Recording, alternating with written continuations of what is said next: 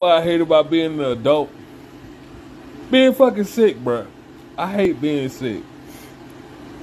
Out of 12 months of the year, I only get sick maybe once or twice every year. And it fucking sucks. Because even when you sick, you still gotta take care of responsibility. You still gotta go to work. You still gotta take care of kids.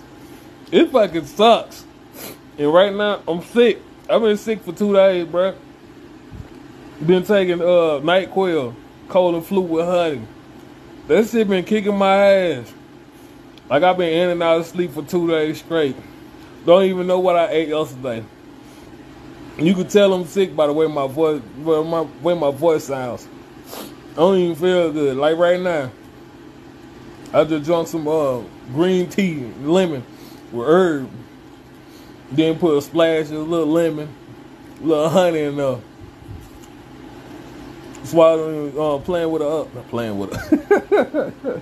Sucking on the peppermint. Yeah, I hate being sick, man. Because when I get sick, I really do get sick. But fuck that shit, I'm going to work tonight. I'm going to work tonight. Oh, dang.